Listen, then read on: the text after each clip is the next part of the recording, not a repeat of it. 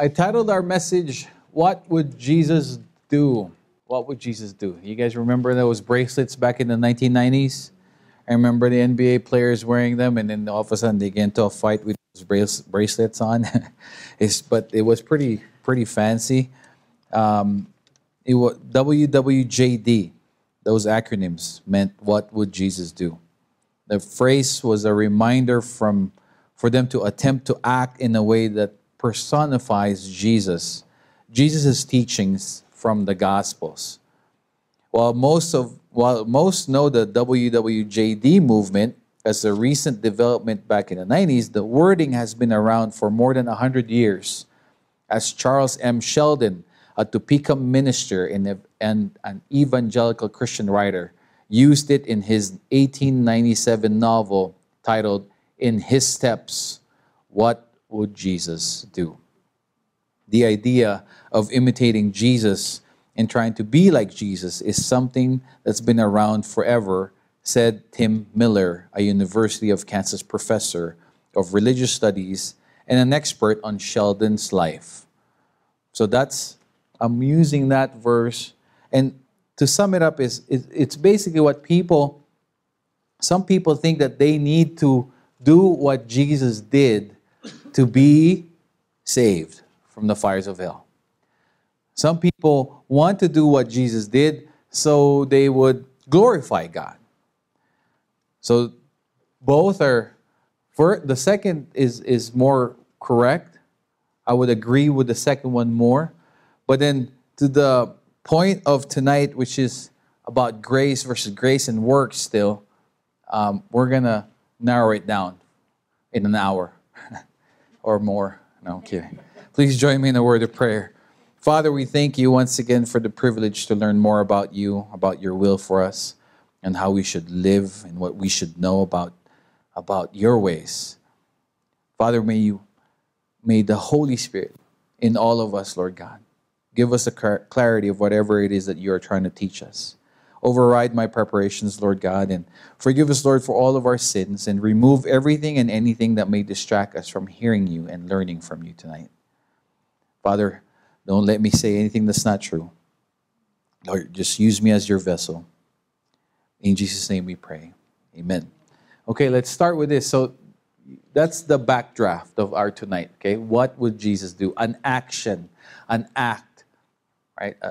A proper Christian decision on a situation or a circumstance, right?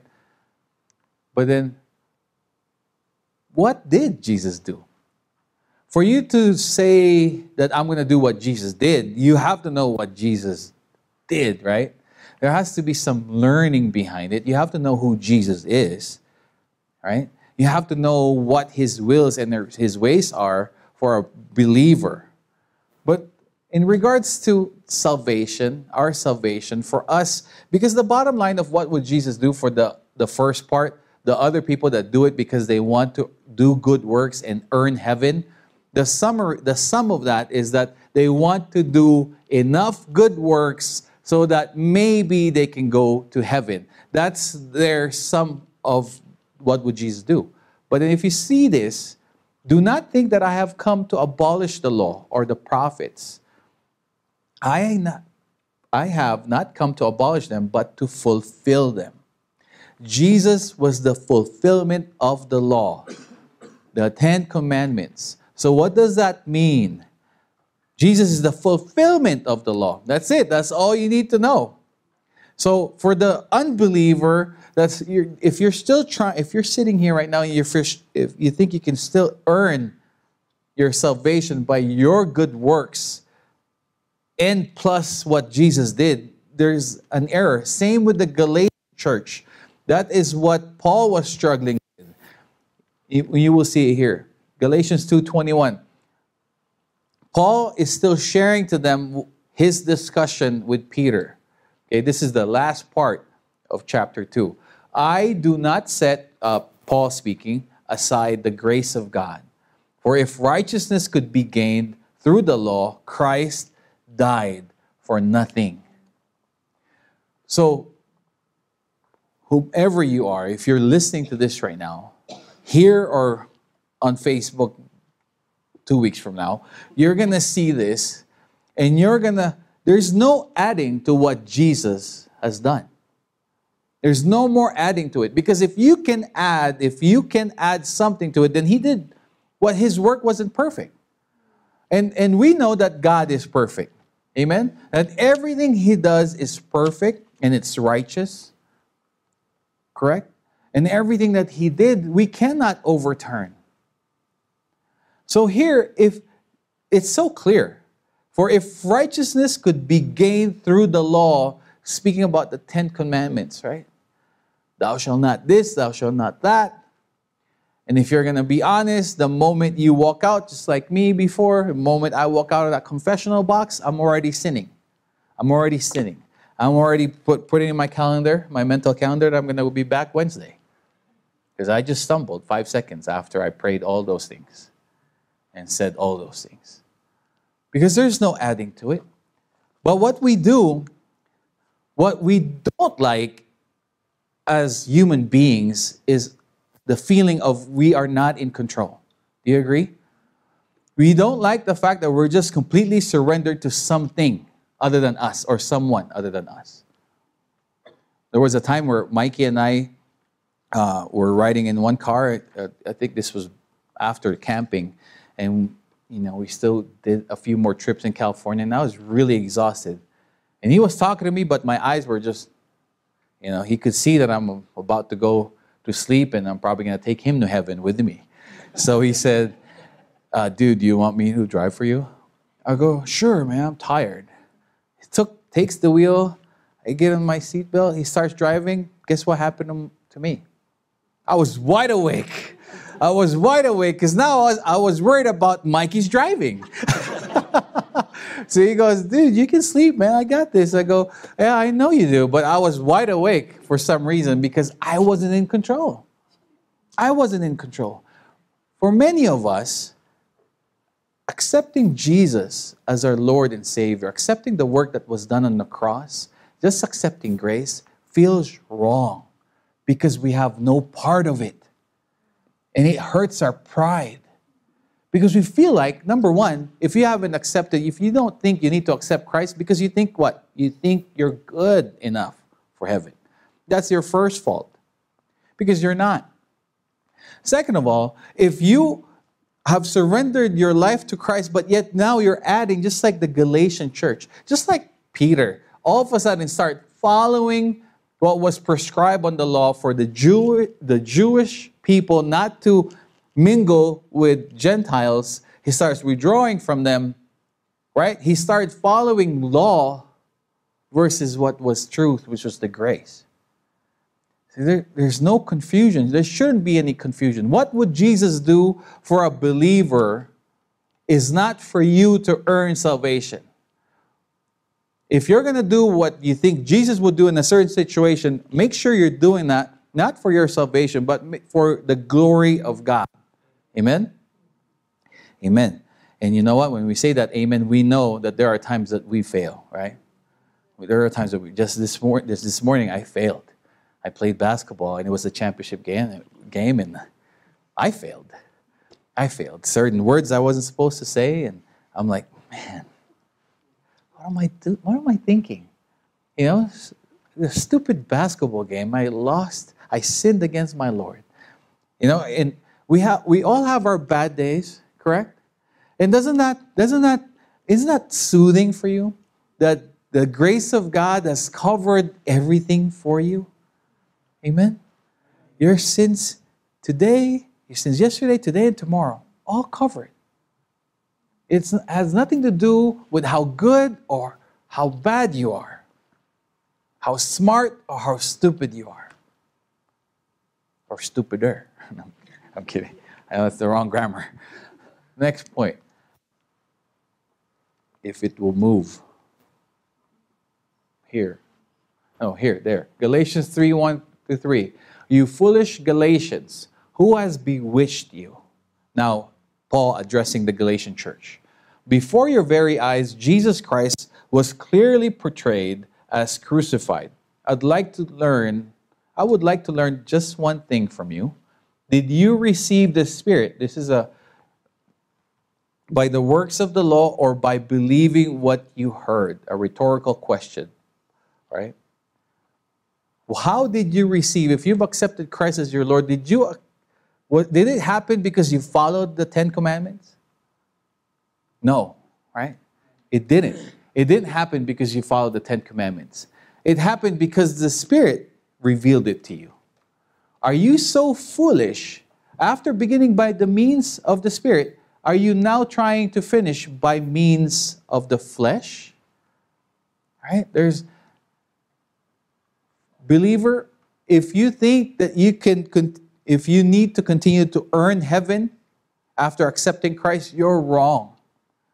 Okay? There is no adding to the salvation that we have received from Christ. I know this is a bit of a review for most of us, because if you understand completely and thoroughly the grace of God, this is just a review. But at the same time, it's a very good reminder, because who was he first referring to or speaking to earlier? The Apostle Peter.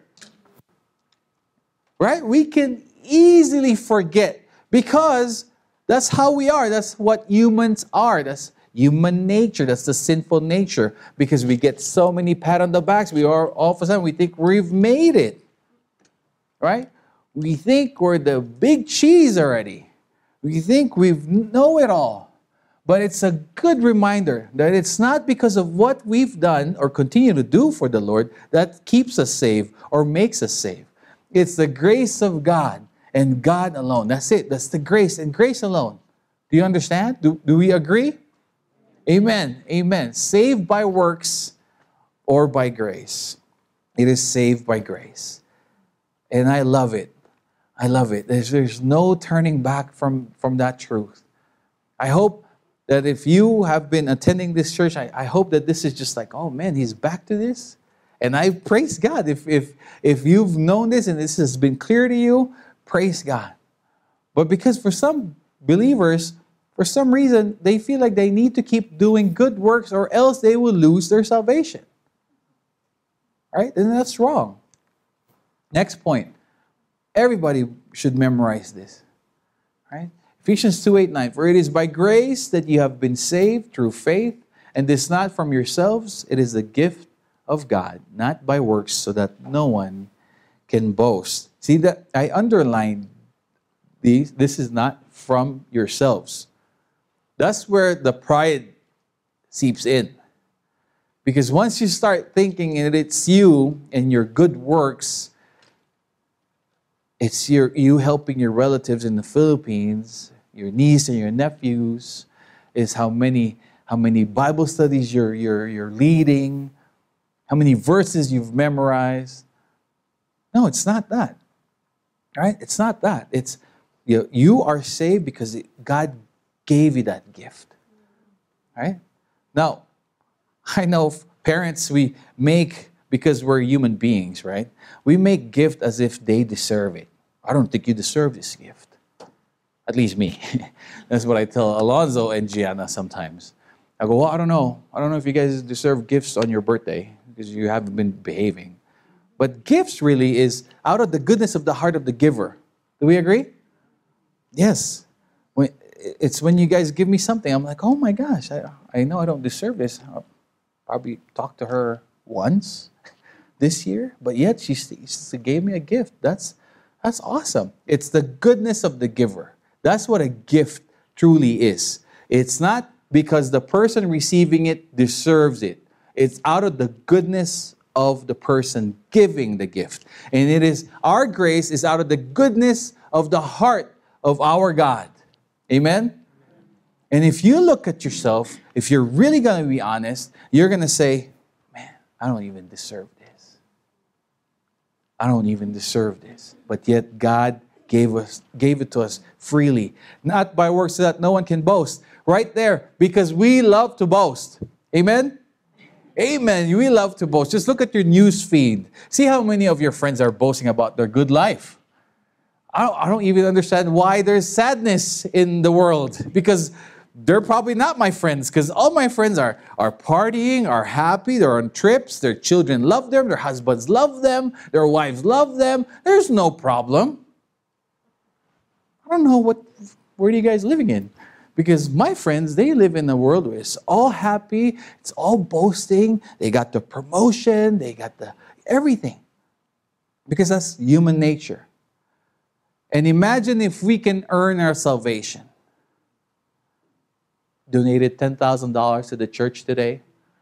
God told me I deserve a man. I got that mansion. Cha-ching! That's your status. Imagine if it's true. Imagine if you're gonna boast about it. Be careful. It's not by words that it's not just by words or by Facebook posts that you're boasting. It's sometimes by your action, by your demeanor. But all of a sudden you're forgetting. All of a sudden you become critical of the next believer. This is a way of boasting. Because boasting has to do everything with pride, right? Has to do with pride. Now, you're walking the straight and narrow for many years, and you're seeing your brother or your sister that are not doing the same thing, and you become critical of them. You become critical of them. That's, in a way, you boasting. You know, if you can just say it, or maybe you've said it, how come you can't do it? I did it. Right? I mean, it's true. You did it. So can they, right? That's the truth. But if you say it in a spirit where you're just judging them, that they are just so little, right? When we rebuke, we have to rebuke with love. Amen? Rebuke with love. Next point. In Galatians 3:4-5, have you experienced so much in vain, if it really was in vain? So again, I ask, does God give you His Spirit and work miracles among you by the works of the law, or by your believing what you've heard? Again, it's just rhetorical questions by Paul. You know, when you give a rhetorical question, you're hoping that the person you're asking this question to will start thinking, right? They'll start thinking, because your question is your statement, right? I do a lot of this with my kids, you know. Have you done your chores, right? It's really not a question. It's actually because I saw that they didn't do their chores, right? Do you understand me? It's really not a question at the same time. I'm really wondering too if they did understand, but at the same time, it's rhetorical because I know they didn't because they haven't done it. You know, it's just like what Paul's doing here. Because everything is done by God's Spirit. If you have accepted Christ as your Lord, the Holy Spirit resides in you. This is our next point. Believer, if you're a believer, you're the temple of the Holy Spirit. You are the temple of the Holy Spirit. Whether you like it or not. Whether you live like it or not. You are the temple of the Holy Spirit. There are, right? I gave this example last week. There are nice houses, structurally sound, and there are not so nice houses. But the house has nothing to do with the person living in that. The person living in that house has all the control on what he could do with the house, whether it's a good house or it's a bad house. Correct? So the Holy Spirit resides in all of us. Now it's up to you if you want to be a structurally sound house of God or not. It's up to you. If you want to be walking around in this, while you still are here on this earth with your strength, if you want to be walking around and living for your own selfish ways and reasons, then that's up to you. There's no point or hint of the Holy Spirit, of God working in your life, and that's really up to you. But a believer that makes a decision that I will live my life to glorify my Lord in everything that I do, wherever He places me, whether it's at work, at home, or at the grocery, or at the basketball court. Right? I'm swallowing more than what I'm really. But anyway, does God give you His Spirit and work miracles among you by the works of the law or by believing what you heard? It's not because you've obeyed the 10 Commandments and then you become the temple of the Holy Spirit. It's when you accepted Christ as your Lord, then you automatically become a temple of the Holy Spirit. Still in that point, in Romans 8:9, have you guys seen the pattern, right? Whether it's Rich or myself or Pastor Charles or Pastor Julius, remember, when we preach, when we give a message, we use the Bible to confirm the Bible. Correct? Because the Bible is the ultimate truth. Sometimes we use life examples, but at the same time, there is more power if you see the same message in a different book of the Bible. Romans 8:9. You, however, are not in the realm of the flesh, but are in the realm of the Spirit. If indeed the Spirit of God lives in you. Right? See? And if anyone does not have the Spirit of Christ, they do not belong to Christ. Oh my goodness. Okay, so now who here has the Holy Spirit? Wait. Who here does not have the Holy Spirit? No. This is the proof. We are all convicted by the Holy Spirit. It's the Holy Spirit that we can never argue with. We can run away from what the Holy Spirit is convicting us of when we fall, or when we fail, when we sin. The Holy Spirit continues to bug us. Right? Have you felt that? He doesn't give you that peace. There's something wrong. You know, before I was a pastor, when I sin and it's just a big sin, I know it's a sin that I haven't given to Him, and He keeps telling me to stop, and I would still commit that sin. I would feel like I have the flu. That would be my symptom. It's like a flu symptom type of feeling. And you know, Pastor Julius was good to remind me that's a good thing. At least you could feel the nudge of the Holy Spirit. You could still feel it. You're not numb. And I go, oh man, that's right. Because the example of a dead person versus an alive person is the alive person is the only one that could feel something, correct? Correct, yeah. The dead person, no matter what you do with that dead person, you can beat it up, stab it.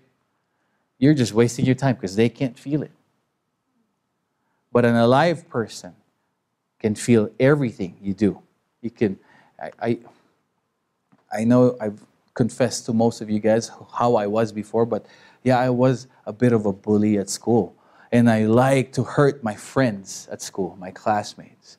What I like to do with those handkerchiefs, you guys do this? You just round it up, waiting for the next victim that comes in. Yeah. And they feel it. And then I went from that to the needle. I'll wait for them to sit down. If you're my seatmate, I'll put it by your chair. Well, I just took pleasure in these things. But they could feel everything. I'm surprised that they could feel even the smallest prick, you know, because they're alive, right? The point is they're alive, okay, guys? The point is they're alive. Everything that you do to an alive person, they will feel it. They will feel it. So, believer, can you feel the nudge of the Holy Spirit? Can you feel it when you're falling? Can you feel it when you're sinning? Can you feel Him telling you, you should have not said that? Can you? And I hope you do, because you are the temple of the Holy Spirit. And hopefully, as you feel that, you would yield to His leading. Amen? Amen. There are some people that are like, of course, you're a pastor, you're going to be saying that. Now we're going to see this example through Abraham. Example of just believing in God made him righteous, made him right with God. It had nothing to do with him following the 10 Commandments. Because in Abraham's time, the 10 Commandments didn't exist, correct? Yes, correct. In Galatians 3:6, in Genesis 15:6, and in James 2:23, and also in Romans 4:3. And he, speaking of Abraham, believed in the Lord, and He accounted it to him for righteousness. You see, church, It has nothing to do with whatever you think you are doing for God before you accepted Christ. And as after you accepted Christ, you doing good works is not to maintain your salvation. It's just a byproduct of the love that you have experienced with God. Amen? It's the experience of, it's the outflow. It's the result of that change that happens within. See, religion is by action, right? To show people, and then hopefully they earn enough merits, and then they go to heaven. Our faith is you believe first, and you're right with the Lord. You gain heaven.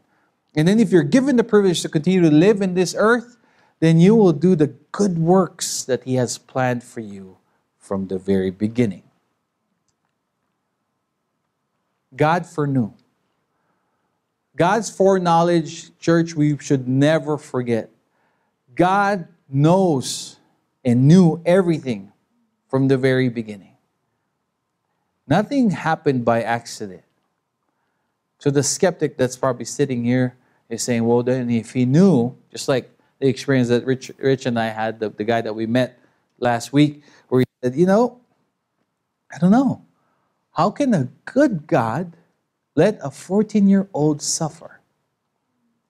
Basically, his bad experience, and we told him that our heart breaks for what happened to him. And as much as our heart breaks for him, God's heart breaks for him.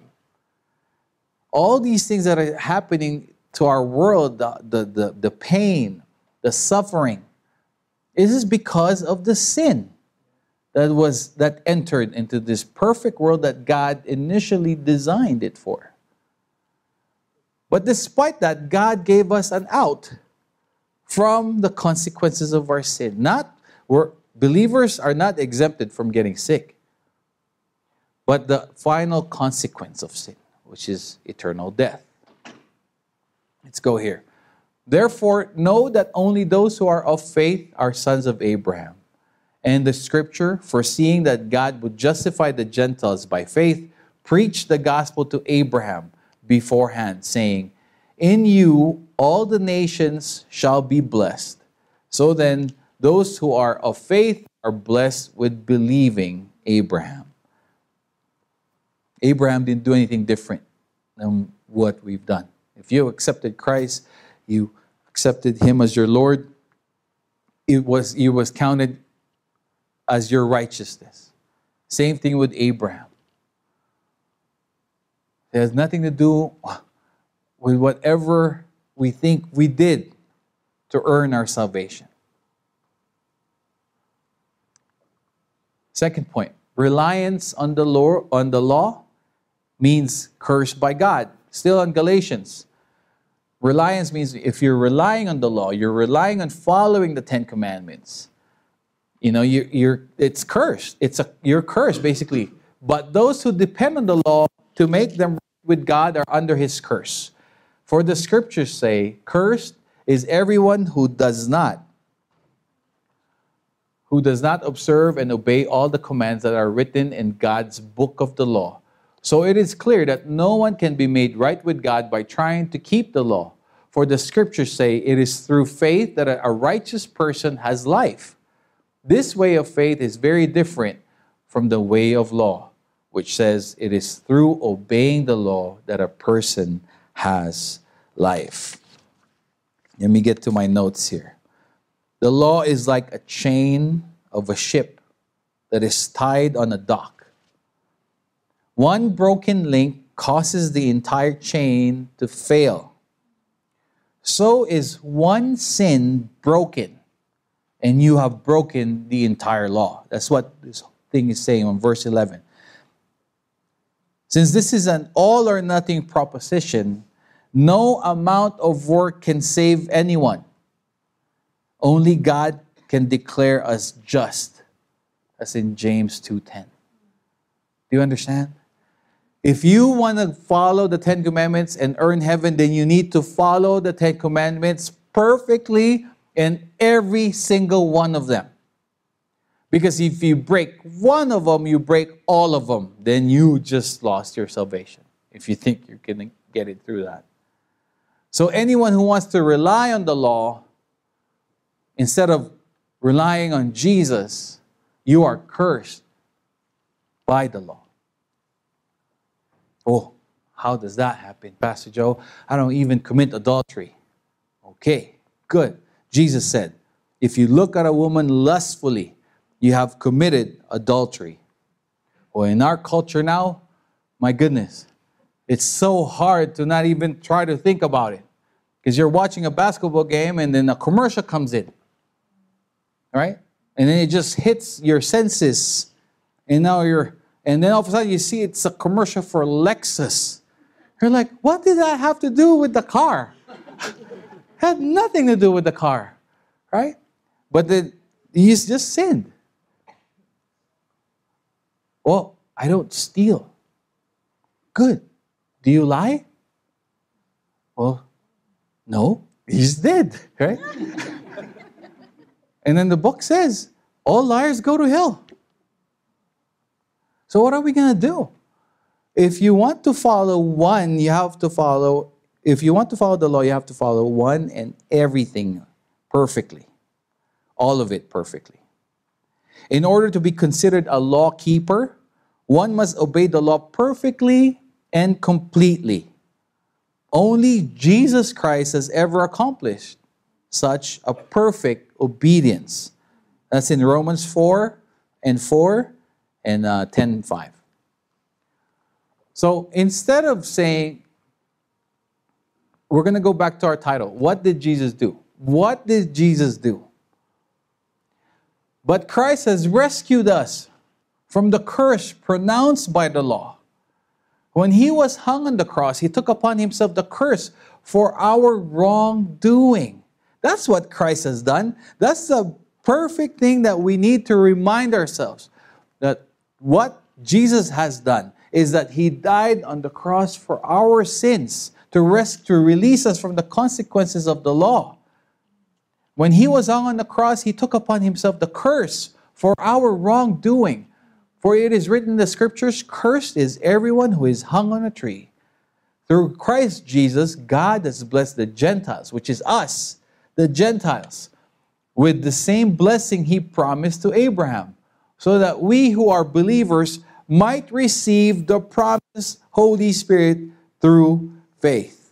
Again, I understand. I'm looking around the room and there's just a few people that don't belong to our church, right? Because we repeat this constantly. This is a constant reminder for us. But at the same time, I want the members of this church, I hope that we're solidifying your stand on this doctrine. That when you share the gospel, or when you meet somebody at your work or your family member that you know is a good person, but has not professed Jesus as his Lord or her Lord, you need to share the truth to them. Are we clear? I hope so. I hope we're clear. Because we're saying amen to this. We're studying it every Sunday after Sunday. But then we forget sometimes. When we meet a morally right person, morally better than us for most of the time. Right? And when we say, man, those people, they're so much better than some of the people at church that I know. There's no way they could go to hell. Maybe Joe's wrong on that point. And you know I'm wrong on a lot of points. But on this one, I'm not. Because this is what Paul, Peter, everybody, you read your Bible, not because they're good, but it's because of Jesus. Amen? So what does that remind us to? We need to be proactive in sharing the gospel.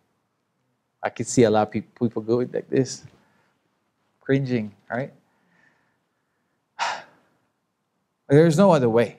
Somebody needs to tell them. Correct? Somebody needs to tell them. And hopefully they can see it with your lives. Third point. Now there's a question on the third point. The third point is saved by grace, not by works. We are saved by grace, not by works. So what are we to do? Right? We have the question, what would Jesus do? But now, what is a believer to do? What is Jeff to do? What is Noemel to do? Right? What is Rene to do? What are we to do if we are saved by grace and not by works? So now what? Can I continue to live my life the way I want to? Yeah, you can. That's the hard thing. That's the hard answer for me to say. You can live your life the way you want to, but that's not what God has designed for you. Because for you to continue to live, let's say you're living a sinful life, and you're a believer and you continue to live a sinful life, you just made Christ as somebody who condoned your sinful life. And that's not it. Christ said, be holy as I am holy. Right? We say to know Christ, to become like Him, to make Him known. There has to be that conviction. There has to be that deep conviction to all of us. Now, normally, my answer will be Ephesians 2:10. But praise God, God revealed to me this next book. Titus 3:1-3. Remind the believers to submit to the government and its officers. Wow, wait, what are we to do? Yeah, what are we to do? What are we to do? It's right here. If you're looking for like a list, right here, I'll give you a list. Submit to the government and its officers, whether you like it or not, whether you like them or not.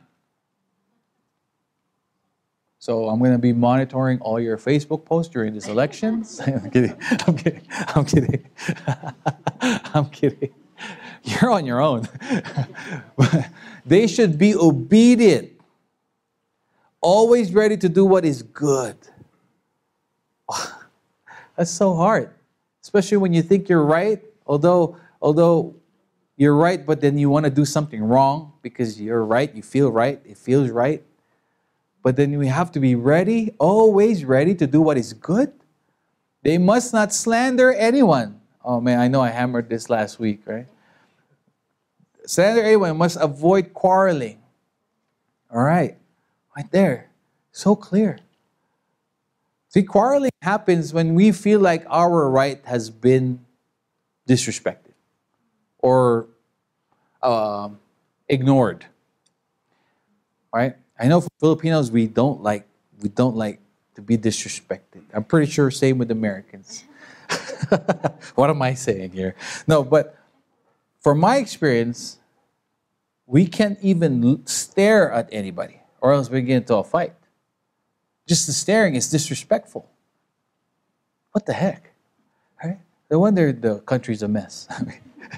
No, but we're supposed to avoid quarreling. As believers, as a church family, we need to be what? The first and second commandment. Wait, Pastor, you said no commandments. No commandments, Pastor. No, but when we're following the first two commandments, we're doing it because of our love for the Lord. First, love the Lord your God with all your heart and all your soul, all your mind, all your strength. And the second is like it. Love your neighbor as you love yourself. And at the same time, Paul said, the Hebrew writer in Hebrews, he said, be careful, for we are being watched by a cloud of witnesses. We are being monitored by the world. They are watching and waiting for us to fail. Right? And sadly, we will fail from time to time. But here's a very good reminder. If you are asking, then what am I to do? If I'm saved by grace and not by works, and what am I to do? It's right here. We should be ready. We'll start again. Remind the believers to submit to the government and its officers. You're not to be an activist. You're supposed to respect the government. They should be obedient, not disobedient. Always ready to do what is good. Always ready to do what is good, not when you feel like it, not when you have time for it. I don't have time for this. That's a lot of American Christians. American Christians are always busy. Amen? Amen. I was very busy this week. But it doesn't mean that I can't be ready to do what is good. I was with my fellow believers as I was moving stuff. Did I fail? Yeah. Because sometimes when your muscles aching and you're hungry and dust is all over, you can't be nice, right? It's hard. But we have to always be ready to do what is good. They must not slander anyone. Instead, they should be gentle and show true humility to some people. To the people they like. To the people that give them gifts on their birthdays. To the people that greet them on their birthdays. No, it's to everyone. Correct? Yes, correct. It has to be to everyone, whether we like them or not. Instead, they should be gentle and show true humility. True humility, not false humility. An example of false humility, let's say, oh, hey, brother, I heard you singing. Can you help us with the music ministry? Oh, no, I'm not a good singer. That's false humility. Because you have the talent. Sorry? So what you can say is, if you want to turn it down, like, oh, I'm busy. Right? But that's false humility. When people are complimenting you of something that's true, and you say, oh, no. No, it's true. You say thank you. You say thank you.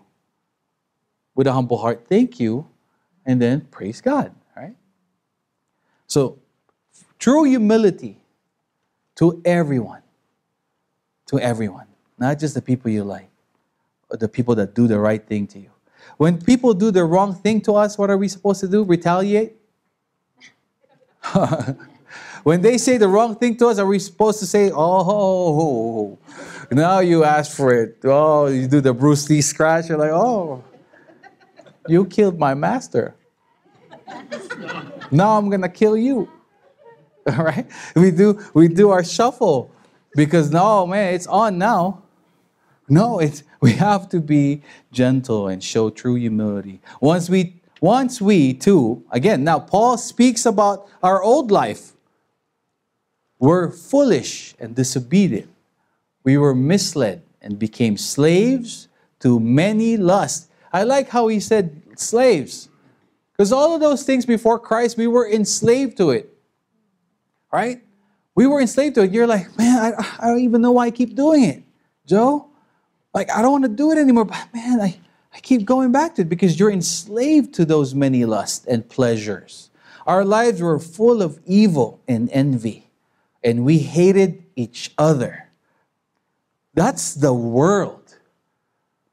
Now, if you're going to call yourself a Christian, you're going to have to be above that, correct? You have to be in the first two verses.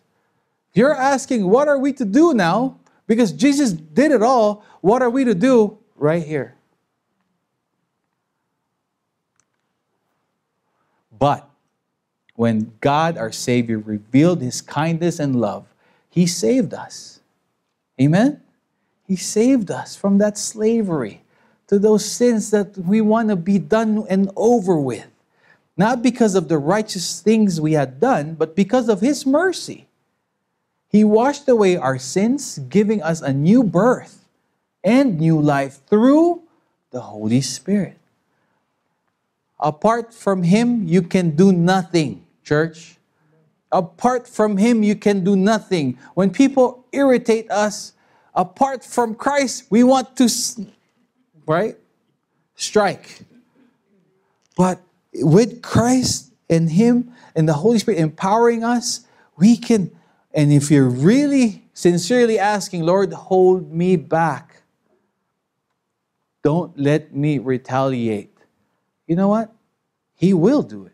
I still have a big knot here because somebody dropped a very big elbow from a rebound on my head last Saturday.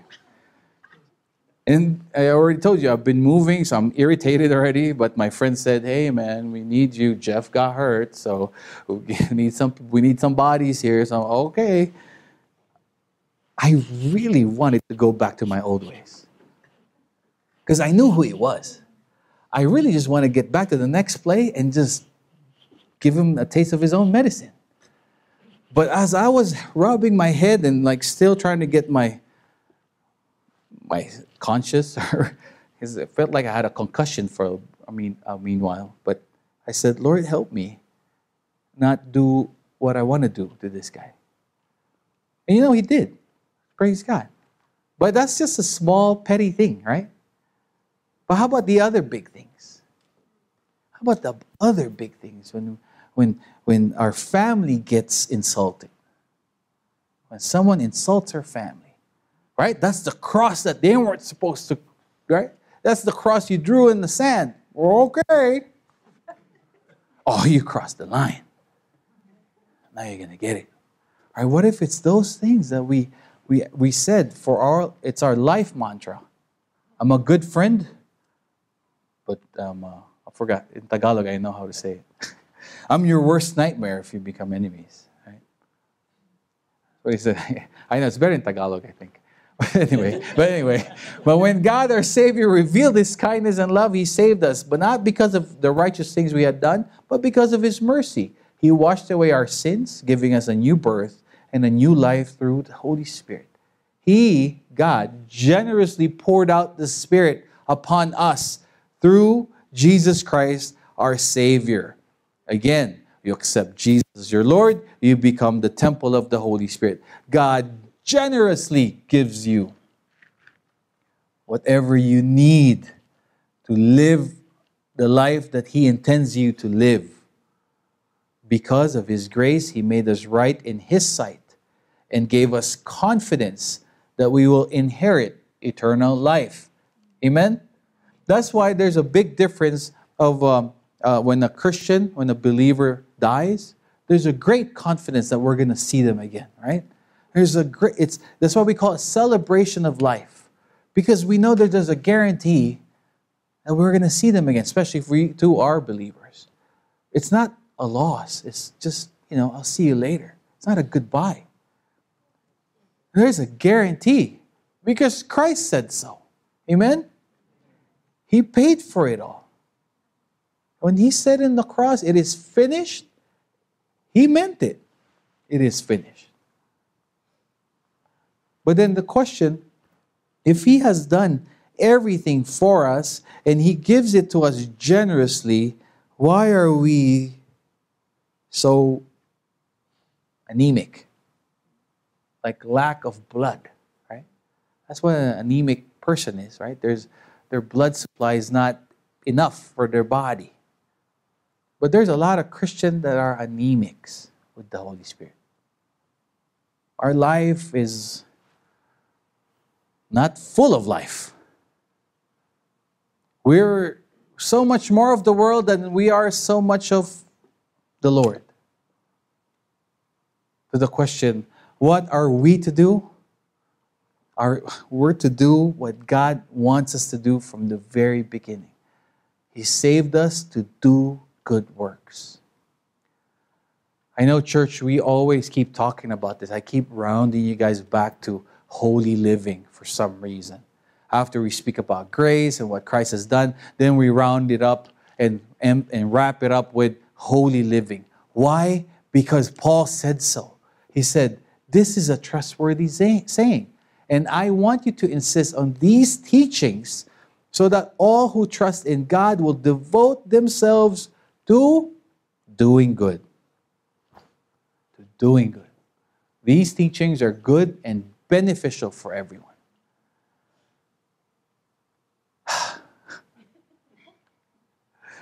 I don't know, it's spelled out right. It's put together properly. But for some odd reason, it's so hard to do. Isn't it? It's so hard to do. That's why we keep going back to it. We are talking about grace. But can you appreciate grace if you don't know of God's judgment? You can't. If you don't know where you were going to end up in without God's grace, you can't appreciate grace so much. Correct? Correct. But then after that, what do? This is what you to do. This is what you are to do. We are to do good works because that is what God has planned for us to do from the very beginning. Why? Because we are to be a blessing. He blesses us so we can bless others. He blesses us so we can bless others. We're not to hoard our blessings. Whatever it may be. It could be your strength. It could be your time. Right? It could be your money. It could be everything about you. And we are supposed to say, yes, Lord. Yes, Lord. Yes, yes, Lord. Right? That's a song. I'm going to break into a song. No, but isn't that the truth? That should be our response. When God tells us to do something, our answer should be, yes, Lord. Yes, Lord.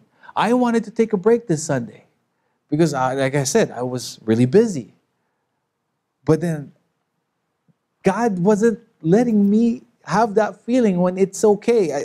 It's weird because I know when it's okay for me to take a break. He makes me feel that it's good feeling. But this past 2 weeks, and I've been wanting to take a break. I called Richard one time, and he's like, "Oh, what do you want me to preach?" I start talking, and I go, "Wait a minute, it's not feeling right. Let me call you back." You know, so I know He wants me to preach. So my answer should be, yes, Lord. I'll do it. Because who's going to speak here? Me, but Him through me. I just need to be available. So it's the same with you. We're not all called to be pastors. We're not going to be all Bible teachers or, music or whatever. We're not all told to do that, but we're all told to do good works. We have to be ready to do it, to be gentle, to be loving, to be humble. We're all told that, right? Now, here we go. So what would Jesus do? Jesus has done it all for us. Amen? He has done it all for us. The question should not be, what would Jesus do? Is what would Joe do? What would you do? And then after listening to the message tonight, the next question should be, are you going to do what He has told you to do? Let's pray. Father, we thank You for Your message this evening. We thank You for Your truth, Lord God, and Your grace, Father, that we don't deserve, Lord. Father, we thank You for the reminder that we are to do good works. And we thank You for the reminder that we are Your temples. And Lord, that in Your word You said that through Him we could do all things. Teach us, Father, to continue to rely on You, to obey You, to do the things that You have moved us to do, impressed on us to do. Forgive us, Lord, for the many times that we've failed You. But again, Lord, we thank You for Your grace. We thank You for Your grace and Your mercy that is new every morning. Father, we want to glorify You with our lives, Lord. Help us, Father God, to just be obedient to everything that You give us and tell us. Help us, Father, to be sensitive to the Holy Spirit's moving in our lives. Father, I pray for blessings for everyone that's here tonight. And I pray, Lord God, for that soul that still has to surrender their lives to You. I pray that this will be the evening that they will do so. I pray for that believer, Lord God, that has lost his way or her way. I pray, Father, that they will appreciate Your grace all the more right now. And that they will live their life tomorrow or later outside this building, glorifying You, obeying You every single day. In Jesus' name we pray. Amen.